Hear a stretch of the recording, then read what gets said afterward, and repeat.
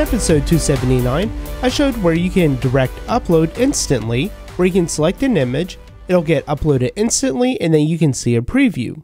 And in episode 280, we looked at doing some cropping, but in both of those cases, and there's several more, if I were to change the image to something else, then it would upload and we would see the preview, but that previously uploaded image is not yet associated to a record. It still got uploaded and saved on our database, as we can see if we scroll back through our Rails logs.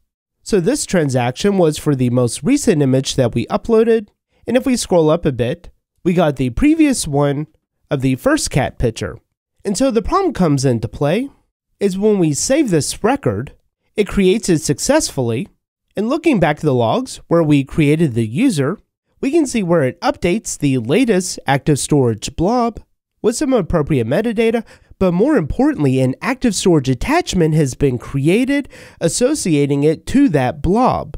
But now at this point, we have some orphan records.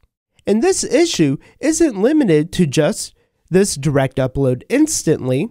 It can also be found elsewhere within your application if you're using action text and you're uploading images, but you haven't saved that record yet, you navigate away from the page. Now that action text attachment, once you navigate away from the page without saving the changes, has an active storage blob, but it's not really associated to anything, and that could cause some problems. Because these orphan records can grow over time. Not only will you be paying more for storage, but it's just adding unnecessary clutter to your database. So in this episode, we're going to have a look at when we select an image, and if we save the image, it'll work as expected. But if we select an image, but then we go back and we don't save our changes, then that active storage blob will get removed from the database, and then we'll also clean up the file that was uploaded.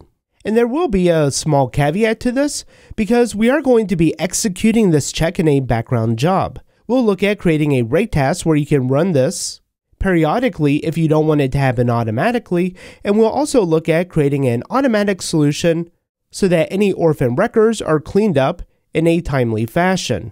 And did you know that you can go to railsstore.com to get your own Ruby on Rails t-shirt or your Drift in Ruby t-shirt? So be sure to check that out and use the promo code RUBY for free shipping within the United States.